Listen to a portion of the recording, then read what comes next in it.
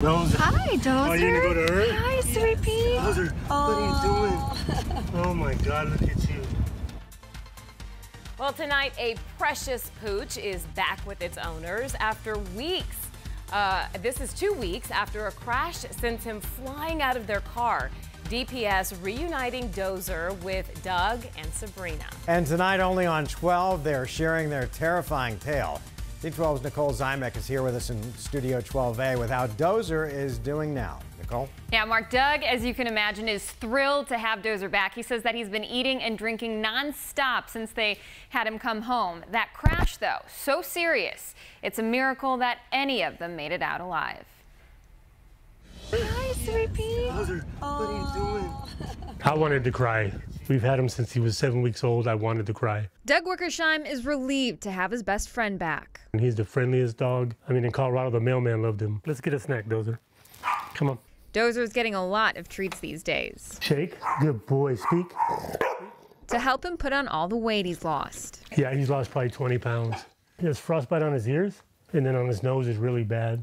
Considering how he got lost, it's a miracle Dozer's here at all. On March 13th, Doug and his wife Sabrina and their 3 dogs, Dozer, Hollywood, and Jezebel, were driving home from Colorado when they hit rain and snow near Flagstaff. My wife was driving, and she screamed. I looked up, and we just flew off the side of the road. I woke up to her screaming again, saying, "The car's on fire, the car's on fire." And the Chihuahua was still on my lap, and the other dogs were gone. And when we hit the ground, we rolled into the creek and hit the trees. When we flipped, he must have got ejected. For 2 weeks, DPS troopers kept looking for Dozer, and they got Central Arizona Animal Search and Rescue involved. The rescue set out a trap, and just this past Monday, They called me yesterday, and they're like, "We found your dog," and I dropped my phone. I wanted to cry. Dozer still has a lot of weight to gain back, but he's working on that.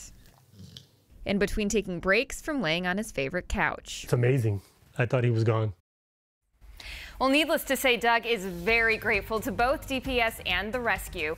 He says that troopers were even looking for Dozer on their lunch breaks. But guys, great, happy ending. There are so many good people out there, Yes. and it's stories like this that we, love telling.